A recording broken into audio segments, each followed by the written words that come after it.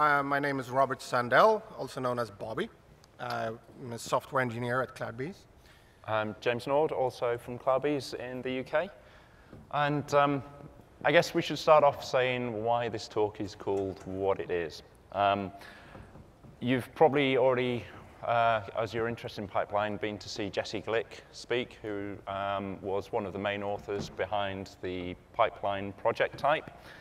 And we were coming to move some of our jobs over to use pipeline. And kind of as we were doing things and we'd hit some issues, Jesse would come over and look at it and go, no, you shouldn't be doing that. So we're quite fortunate to have Jesse in the company who can come and say that to us.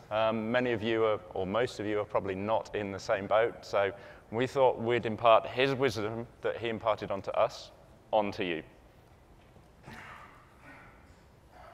Yeah, so the reality in mid-2015, maybe you can recap. So mid-2015, just slightly after Jenkins, the Jenkins conferences last year, we kind of sat down as an engineering group and said, okay, things aren't quite right.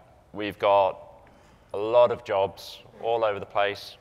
Everything's automated, but nothing's joined up together. And when I said everything was automated, some of the stuff wasn't. So we'd have Stephen Connolly, who you may have seen a talk from. He would be the one that would release a lot of our plugins from his laptop. So he'd start the release, and then he'd say, all right, I'm going for a run. I'll be back in 2 hours. Nobody commit anything. And then he'd call up Kosuke, who went down into his basement to release and sign the actual war files. So up until about 8 months ago, all of the releases that CloudBees had done, if you'd ever looked at the signatures, which presumably no one had done because nobody had complained, they were all personally signed by Kosuke, which was great, but you know. And I mean, we also had every single plugin had their pull requests built and daily integration builds and stuff like that. But I mean, everything was just disjointed. Yeah, and we would manually kick off the tests run. They would run overnight. There was no single point for us to go and say, what is the health of the project or what is the health of this product? It was littered around kind of hundreds of different jobs, and there was no consolidated view. Plus, when you're trying to get a release out the door because of a security fix and KK's in an airplane at 30,000 feet, that kind of is a bit of a problem. So kind of the vision and the solution we had was, okay, pipeline. Pipeline will solve everything. It will solve the world's problems. So we can automate the CTO with pipeline. We can kind of change from creating the installers in his basement to automating that with a pipeline script. And we needed to do this on a constrained environment. So this isn't your normal Jenkins environment. We were running on our own product, which was Dev at Cloud, which is a slightly more locked down version of Jenkins. So we'd want to kind of, every time we wanted to do something, we want to build, package, and test, and even release all of our products and plugins. So that's kind of 2/3 products, so the CloudBees Jenkins platform. Yeah, and we had like 3 different, besides the normal JUnit tests that we have for plugins, for example, there is 3 other different test suites that we also want to hook into this and not having to run that manually. I mean, it would be really nice if we could run that every time a plugin is released, maybe? Yeah, but you know, if we just run it every time we release, if something's broken, we're not going to find it out until we released it. So we want to run it on every merge, don't we? But it would be a lot better if we make sure that the main line is always releasable. So we should do it before it gets in. So on every pull request. Okay. But that's just not our plugins, because we've got open source plugins in our product as well? Yeah. So every time an open source plugin has a new pull request or a new commit or a new release, we want to catch that so that our customers don't suffer. Yeah. Oh, but products are based on Jenkins as well. So we've got to do that for Jenkins core? Yeah. And then we have multiple platforms that we are releasing for. We have Debian packages and RPMs and Docker images, and that pesky Windows. Yeah, Windows. Mac packages as well. Okay, so we can't kind of just have this sprawled out. We've got to have some form of reusability across everything. And it's going to run across everything, so we want some form of code review as well for this. Yeah, I mean, the pipeline is code, and all code should be code reviewed, because this is going to be a complex thing that we build. Okay. So. Okay, we'll try and talk louder. Is it me or Bobby that you're struggling with? Bobby, right. So I'll go something like this then. Okay, so we kind of end up with something that looks a little bit like this. We want to build the packages and test the three products. There's 5 packages per product. There's over 100 plugin dependencies, 2 lines of Jenkins open source, plus the security ones, because we maintain 4 extra ones as well. So we got the LTS and the non-LTS, because we need to make sure something's not broken before it makes it into LTS. We've got somewhere between 3 and 5 test suites. They're kind of 3, 5. And on every commit, pull request, release, that's okay, yeah. Yeah. And of course, one of the also main reasons we want to do this is because workflow, as it was called then, for those of you who remember that far back, that's now pipeline. We wanted to use that as well to sort of practice what we preach. Yeah. Sort of eating our own dog food. No. I don't want to eat dog food. No, that's too pessimistic of a view. Yeah. Let's take a page out of some peeps over at IBM's page, and let's call it drinking our own champagne. Yeah, let's drink our champagne. I like that. So yeah, part of this is we were telling people, you know, pipeline's great. Pipeline will solve the world's problems, but we obviously need to prove it. There were certain things that were done as pipeline, but we hadn't got a big pipeline orchestration for a flow within CloudBees. So that was another aim of the project. Yeah, so we sort of started out with some base requirements that we wanted for this champagne project. Like, we want to code review our pipelines. That's almost number 1, because we want to share the knowledge that we gain by this. We need to reuse them because we've got 100-odd plugins. We don't want to write the same thing everywhere and 100 times, and when it changes, yeah, and I mean, building a pull request and building on a commit, or either building a plugin and putting that in a WAR file, or just taking a released. That's sort of the same thing, just some steps before. So we should be able to modularize it. Yeah. And also, of course, we need to run on our own product, drinking more champagne of a different brand. And there's those open source plugins as well. Yeah. Okay, that's quite simple. So code review, we already use GitHub. It's got pull requests, it's got comments, so you can kind of do code review. Yeah, it's not as good as Garrett. No, it's not as good as Garrett, but it'll do. Yeah. And there's the global pipeline library. So for people that are unaware of what the global pipeline library is, there is a Git server inside of Jenkins, and with pipeline you can have a global pipeline library. You can push classes and variables into a directory structure in this global pipeline library, and then that gets automatically put into all of your pipelines. So you can have your shared libraries. You don't need to do anything to pull them in or load them. They're just automatically there. Yeah, and then the sort of job config itself would just be one single line of code. Or maybe 2 or 3 to kind of build it, test it, and deploy it, kind of thing. OK, that's pretty simple, right? But yeah, we can't use the global library on Dev at Cloud because that means you need super user access. yeah, and there is also the issue with the SSH port not being forwarded correctly on that cloud instance. Yeah, yeah.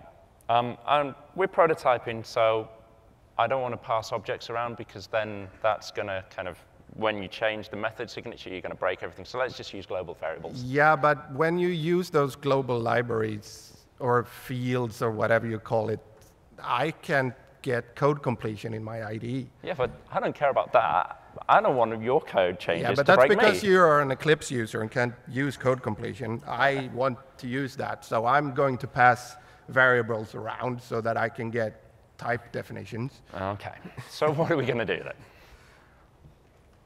So, OK, let's store all of the libraries and flows on GitHub. We can't use the global library, but we can kind of write some code that will pull the stuff in from GitHub, load it up, inject it in there, and we can kind of bootstrap, right? Yeah, and just avoid religious wars during the prototyping phase. We'll fix that later. Yeah, we'll fix that later, yeah. So our kind of first attempt at doing this, if you can kind of see, we've got the actual flow is at the top, and then the function at the bottom is a bootstrap. So the idea being, once we've fixed how we can sort out the global library, we can move all of that into a global library, and you've got one line of code or a few lines of code that will actually run the flow.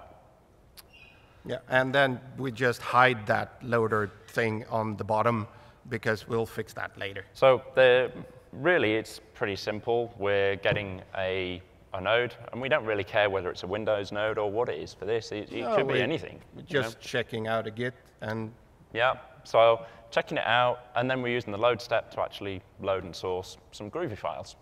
That's pretty simple, and for most intents and purposes, it works. It's kind of a fair amount of boilerplate we've got to put around everywhere, but it's pretty static. Yeah, and then later on, we could we made a plugin called the Remote Loader plugin, or actually Oleg wrote it. Thank you, Oleg. That made this boilerplate code a little bit easier to handle. But by that time, we had already done quite a lot. Yeah, we'd kind of written like about... we have learned a couple of things, and we didn't, by the end, really want to use that. We wanted to do something a bit better and cooler, but it wasn't really available until this week when Jesse released the shared library feature. So yeah. Now we're going to refactor our entire library. Of course we're going to refactor everything, yeah, because we're going to have loads of time to go back. So don't do what we did. Use the new shared library function. And OK, so the first thing we wanted to do was, once we could load up these flows, we obviously had to build and package the installers. So these are open source code. It's the same installers that are used to build the Jenkins MSIs and RPMs. They run on multiple platforms, Debian, OS X, Windows.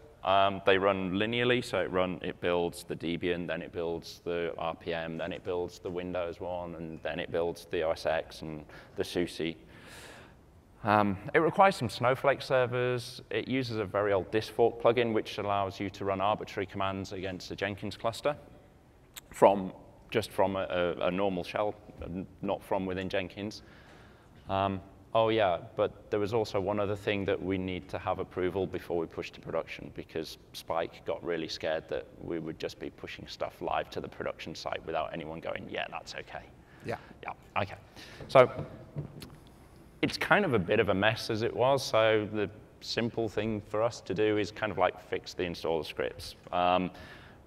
not run them linearly. We've got pipeline. We can run nodes. So we can get a node that's a Windows node, and then we can just run batch commands on that. We can get a Debian node and run the Debian commands. We can get an OSX node, run the OSX commands. There's tool installers in Jenkins, so we don't have to have like Snowflake. We could use the tool installers instead of having special slaves. Yeah, and we can run all this in parallel as well. So because it's pipeline, we can do all of these packages at once. So rather than taking 30 minutes to generate everything, we could do it in 3 or 4 minutes. Yeah, and Jenkins is a web server, so we could just put the installers there temporarily for approval. Yeah, and we can download them from there as well for the testing in the later stage as well, just by having them as an artifact or whatever. OK, so that's simple, right? But no. So we started off trying to refactor this and change everything, but there's make calling bash, bash calling bash, which then calls other things, which calls into batch on Windows. There's a bit of Ruby thrown in for good measure as well. And trying to unpick all of that was a mammoth task and a headache. And I remember going on vacation and coming back, and you were still working on this. Yeah, but I was so close. I was always so close. It's always just that next bit, and you fix the next bit, and you find, oh, it's like peeling an onion, only the onion wasn't that size, it was like that size. Oh, yeah, and the custom tool plugin wasn't really pipeline friendly, and it didn't quite work. Yeah, so we can't really use the tool installers. OK, so let's kind of give up on doing the good thing and just kind of be OK. We just need to produce the installers, right? Yeah. OK, right. So all we need to do, run make dist, get some approval, run make publish. Simple. What could possibly go wrong? But yeah, to get the approval, we don't want to have an approval from one person. We want to have an approval from a number of people, because if KK or whoever is the approval person goes on holiday and we can't publish the binaries, that's an issue. But pipeline with an input, you can only restrict it to one user or one group. And we don't have group support on our authorization system, do we? no. Oh, bugger. And the distfork plugin ignores node properties. And when you run make publish, if it hasn't got the files, it rebuilds the files. So then we're going to rebuild the stuff which isn't the stuff that's been tested and approved. So, OK, right. Let's not even bother being OK. Let's just kind of chuck it together. Let's have Snowflake slaves. We can still do the input outside of the node. That's not a problem. We need to kind of fix make, and we need to get the files from one node to another. So when we started, the only way to get some files from one node in a pipeline to another node in the pipeline was to actually archive the artifacts, which means you would end up with a huge sprawling mess of your entire workspace archived in Jenkins just so you could transfer some files. But quite quickly, then the stash and unstash steps came along, and that helped quite a lot with this. Managed to convince Jesse that that was a brilliant idea quite early on, so that was good. And we want to keep make happy, so let's just kind of keep make happy, run a simple shell script, and once we've unstashed everything, the timestamps will all be wrong, make will think it will need to rebuild, so let's just reset the timestamps. That'll do. Yeah. So lessons learned from this: make your thing work first with what you already have, like wrapping just the thing you already have in a pipeline, and then go back and incrementally improve that. Yeah, so all you need is something that will work first, and you can then incrementally improve it. You could take a tire analogy, don't reinvent the wheel. You know, the wheel that you've got might not be able to take you NASCAR racing, but it'll at least get you down the road and round to the corner shop. You'll get there in the end. You can't drive that fast, but it'll do. So rule number 1, don't put build logic in the pipeline. Yeah, that's good, because it's just an orchestration framework. It's not for build logic or anything like that. Yeah, but we need to control the flow, and we will need some logic for actually controlling the orchestration. Yeah. And we need stuff in there, like we need to know what version it is we're releasing and things like that. And that's all part of the build. And we need to get that backup out of the build so we can use that later on. Yeah. OK. So use shell step, use unzip, and then read that file from the workspace. Yeah, I mean, we could even kind of pipe some stuff with awk and sed. Yeah. That would work, yeah. The traditional Linux way, but... Yeah. There's no unzip on Windows. So then, if Windows, do some bash, blah, blah, blah, and else do shell step, blah, blah, blah. Yeah, so that's OK for kind of if we're running on Windows, but we still don't have an unzip on Windows. Yeah, so I've heard this cool thing called PowerShell. Yeah, I can code in PowerShell. That's not too bad. There's also Cygwin. Yeah, but Pipeline doesn't have PowerShell support. No, but it's just a script, so we can write it to a temporary file. We can then have a batch file to call PowerShell with an argument to this temporary file that we've just written, so that'll work. Yeah, and what if you go on vacation? Because I can't hack PowerShell. Well, you're not contacting me on vacation. When I'm on vacation, that's it. Cygwin means that we will have even more Snowflake servers. Oh, yeah. And there's those Docker things as well. Yeah. So let's ask Jesse what he thinks. Yeah. And he always says use shell steps. Yeah. If in doubt, use a shell step. But we already We've ruled that out. You can't use a shell step. So okay. So let's set up a rule here that when it's just utility functions and when it's quick to run and when it's just easier, fuck it, let's write a plugin. So this is available.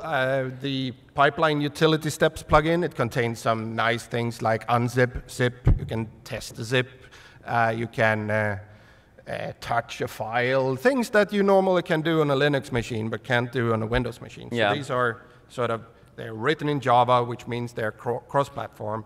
If you have any other tips on what we can put in there, feel free to throw in a pull request. If you do write your own plugin, you kind of need to make sure that it's idempotent what you do, because if the Jenkins master does go down or it loses connectivity, then when it comes back up, it's going to restart from where it was. And because you're in the plugin, it'll go, well, I was running this, so it'll start running it again. So it could end up doing the same thing again. Maybe. Yeah. Yeah, so let's just keep these sort of steps really short and sweet, like touch and stuff like that. Right. OK. That solves that bit. Those tests that take 8 hours to run. Yeah. And very slow. We have 3 different test suites that we run on the products that we have above sort of the normal unit tests, and they are slow. Yeah, but we want to run these on pull request builds, right? Yeah, or every commit. And whose credit card are we using for these build resources? Well, I don't mind, as long as I'm just going to put my pull request in. I'll wait until I've got the build result back, because I don't want to context switch.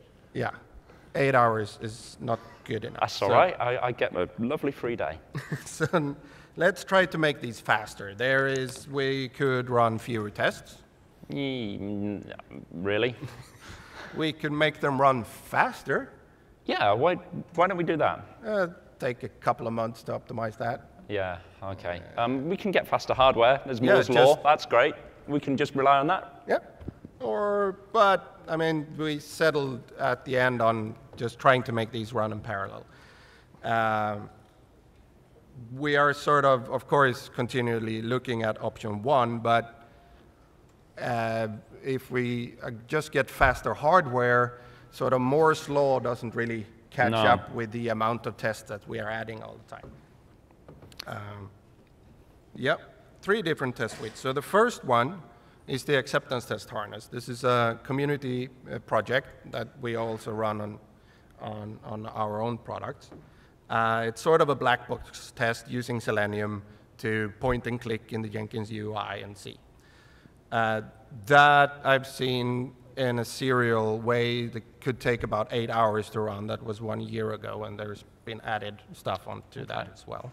Well, there's some plugin, Yeah, isn't there, that'll kind of take a load of tests and will kind of put them into buckets based on how long they take? Luckily, one of the first plugin that was actually pipeline compatible that I remember is the parallel test executor plugin. It has a split test step that analyzes, it takes the test results from a previous run of the same job, and then if you can tell it to sort of split this up in 8 buckets or 9 buckets or 250 buckets, whatever you need, and then it can then split these tests up in the same manner as sort of, so they take equal amount of time.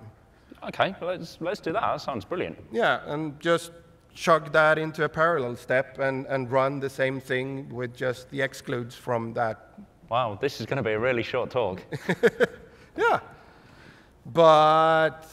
Oh yeah, in pipeline, when you have multiple JUnit reports and you kind of record them, it all gets squashed into one big report? And yeah, we're running multiple different test types, aren't we? Yeah, so that means that the parallel test executor will actually take all the tests from the previous run and split up that. So that could mean that we will then have a parallel step with an exclude list that doesn't exclude anything because it's not part of that test suite. So we can have one bucket that still takes 8 hours to run? Yeah. Oh, that's not good. Or a couple of buckets that runs the same test a couple of times. So this makes me cry every time I see this solution. We need a new pipeline job for each test suite.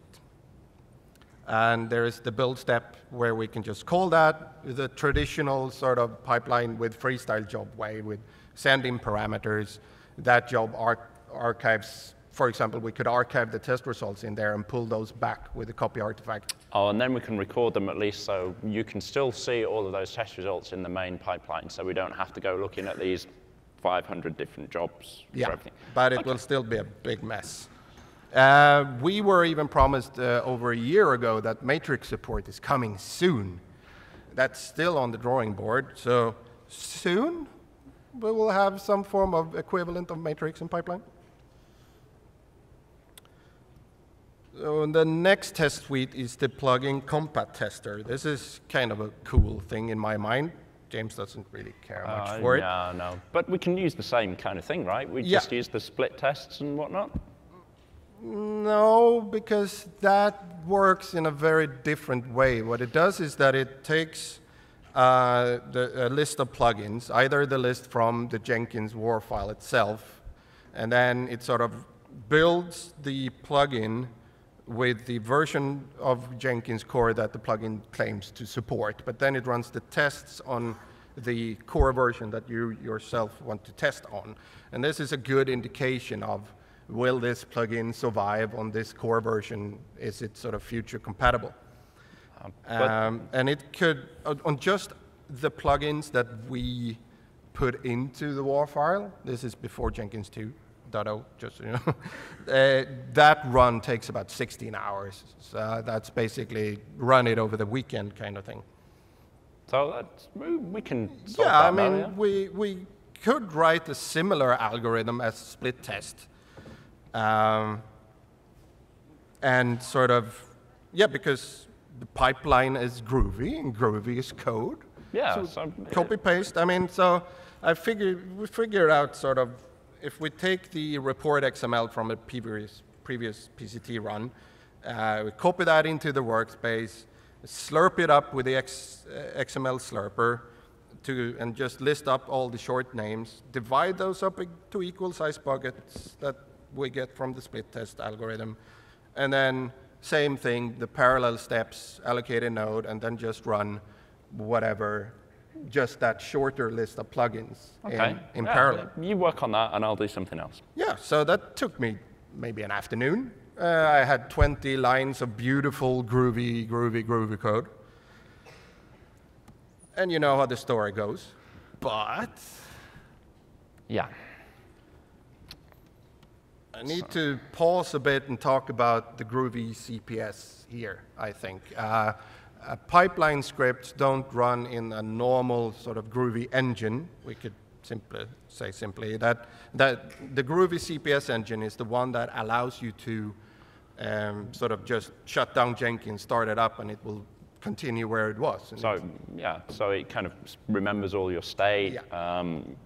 And there are bugs in there. The sort of standard default Groovy methods that makes Groovy very groovy is like each, collect, find all. They don't work. They did for a while, and then they didn't, and yeah. But then they might work again in Jenkins too, because that's now using the newer Groovy. Yeah, but that actually broke it even more. So, yeah. And when you have variables in your pipeline, all of them needs to be serializable because the CPS engine is continually storing its states to disk. Okay, so that kind of means that all these open source libraries that we want to use that haven't implemented the serializable stuff, we can't use any of them? No, because they Really? need to be serializable. And then we're also running in the Groovy sandbox because we are not admins and we don't trust some of us. So, and that whitelist is far from complete. It's continually getting better, but when I did this algorithm, I mean, map.size wasn't whitelisted. Come on. But we can at least kind of help that a little bit, can't we? Yeah, but I mean, in the beginning it was change something, run it, wait 2 hours, get an error that you're using something bad like map.size, fix, whitelist that in the custom whitelist, and then move on. And so in the end, I actually created a job that you can see there called Bobby's Little Whitelist Trainee, which is basically a pipeline job where I put in small snippets of code that I plan to use and run it, and it breaks, and then I allow it in the sandbox, and then I run it again. And so basically training the whitelist. So if you're not sure something's whitelisted, check it out first so you don't have to wait 2 hours to find out that it's not whitelisted. Yeah. And that sandbox also has some issues or bugs in it. For example, one of those, I've tried to fix those anonymous properties in the XML slurper, the gpath result. So if you slurp something up, you can then navigate the XML quite easily. But the sandbox doesn't support that because those aren't really properties, they are something else, and it doesn't know what to do with that, so you can't really whitelist that. So that little just one-liner that I thought about, XML slurper, parse text, document plugin, .each, no, doesn't work. So after about 1 week of distilling this down, am I skipping a slide? No. Yes. No, I am not. So let's talk about how to fix this. There is the annotation called non-CPS. So we talked earlier about the CPS engine. Yeah. There's a way to completely bypass it then? Yeah. Okay. So by putting a function inside, annotating it with non-CPS, that's basically turns off the CPS engine, we could say. And then you can use all these groovy things, like find, each, collect, all those nice things. But that means that you will have to do quite a lot of things. The code will still be processed by the sandbox, so those quirks that I talked about, like in the XML slurper or any other sort of bugs that might be in there, will still be in effect. You can't get out of security, hopefully. Okay, but we can work with that. Yeah, but just for cautionary tale, that if you put any step inside this non-CPS function, that basically makes that non-CPS annotation void, because then you're back into the CPS engine again. So don't do this below example. That means that you will have functions that you sort of need to get a script. So read it, you do the read file outside, call into your function that does something very quick because it might restart in there, and then go back. And And you won't get any error or warning or about this. It will just kind of happen silently. Yeah, I mean, I noticed it when I finally took it with live data instead of my example data. So my algorithm was now supposed to be looping over a set of things, but it only looped over one thing. So that's why I noticed that each didn't work, and I had to do this. Okay. Yeah, but it took me a week, and my 20 lines of beautiful, groovy code turned into 200 lines of college-level Java. Well, yeah, but it runs, doesn't it? Yeah, but it's not groovy. Okay. Yeah, so don't try to be fancy. Yeah, and pipeline is the orchestration layer first and foremost. Yeah, so if you have build logic or as much logic as possible, put that in external scripts. As Jesse say, use shell scripts. Yeah, and when you can't, keep it fucking simple. Excuse my European accent. Yeah, and if you do need to use something like Matrix, then having multiple jobs is the current workaround. It makes me cry. It makes us all cry, but it works. And not supposed to be like this. Yeah. So those were sort of the big things. And throughout, we figure out some other do's and don'ts as well. So things will go wrong. Something will fail, a unit test will fail, or some infrastructure will fail that you're deploying to. So be prepared. It's kind of one thing that we didn't think of at the start, but we really did need to think about it, is things will go wrong. So it's no good kind of having your big pipeline and then, just like you would in freestyle, go send an email at the end when it passed or failed and go, it failed.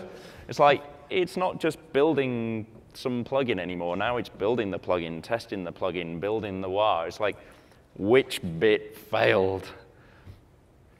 And the current way, unless you're using the simplified version that was demoed yesterday, is you will put a lot of try-catch or maybe even some finally blocks in your script to be able to catch and find out where things went wrong. And these libraries that we have that we're checking out, they kind of change. So every time you clone something or you're checking out these libraries, have a change log, make sure it's enabled. Or at least, or preferably both, echo out the library version into the build log so that it's simple to find out which version you accidentally ran if you... Yeah, and don't forget to change the version in the file when you change the file. Yeah, or however you choose to solve that part. Because we've got a lot of scripts in one repository, and we might have pulled everything in. The repository might have moved on because there might have been 5 more commits, but all the scripts and everything that we're using might be the same. So the big changelog is great, but we also kind of want to know more at a fine-grained level. Yeah, and then we have those pesky, flaky tests as well. No, we don't. We don't have any flaky tests. That I preferably, my personal mantra that I've heard from others is, if you have it's better to have no test than flaky test. But if we, at the place where we were back then, is that if we were to remove all the flaky tests, that would mean that we actually didn't have any test. Yeah, so let's just run them multiple times. When they fail, you can do that with Maven, right? Use some flag, and we just need to kind of track and report that. So, yeah, and when you have these functions in your libraries, your pipeline libraries, try to keep them short, because then you can sort of train your whitelist on it. You can you can test them if you've got short functions. You can actually write a test Jenkins file just to test your function, so you can have a whole separate test, which would kind of like unit test your pipeline functions. And that's a good thing. And some optimizations that we figure out. I mean, this is basically 101 Jenkins knowledge, but... Well, it's Jenkins file knowledge, but nobody tells you it. It's kind of stuff you have to work out for yourself. Yeah, like if you put an input inside a node, that means that the node will still be locked and used. And so if we're waiting for 4 hours 5 hours for someone to kind of approve something, and we're running all these stuff on the big, beefy Amazon box that costs however much per hour. Yeah, we're not going to be able to use that for anything else because it's going to be locked. Yeah, and timeouts, I sat down on an airport once and sprinkled some timeouts throughout our pipeline, and I should have been thinking a bit more thoroughly of where I put those. So, yeah, if you put a timeout around a node block and kind of your big build step, you've got to think that there's the provisioning time for that node. So if all your nodes are busy. Yeah, and then there is the James Nord operator that didn't really work well. So that James Nord operator was it's the concurrency part of the stage that used to be there. It's great theory in practice.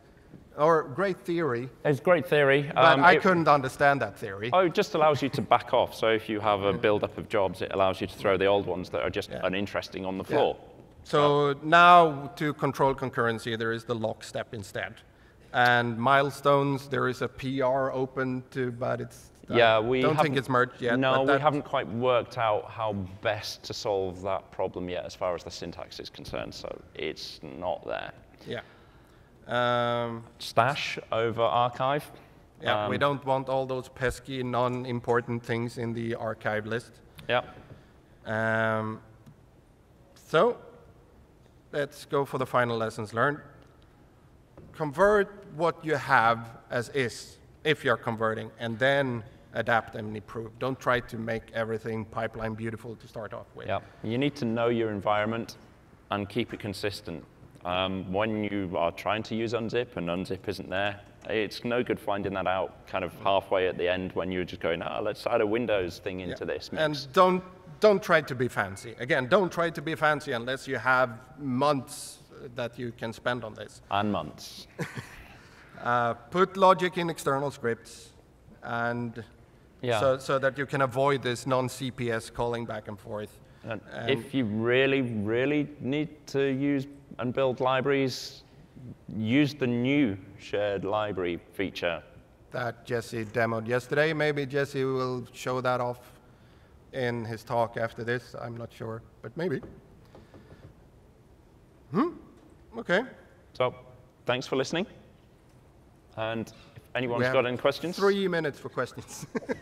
A list of which functions that don't work in the CPS engine is basically assume the worst. Anything that makes groovy would be my, but there are open tickets in the open source Jira with most of these there. Otherwise, they are trying to fix them. It's one of KK's airplane projects, probably. The custom tool installer was, I'm not sure it is yet, but that basically for plugins needs to make sure that they are pipeline compatible. So, and that tool installer plugin, the custom tool installer, wasn't at that time, and I don't know if it has been adapted to pipeline yet.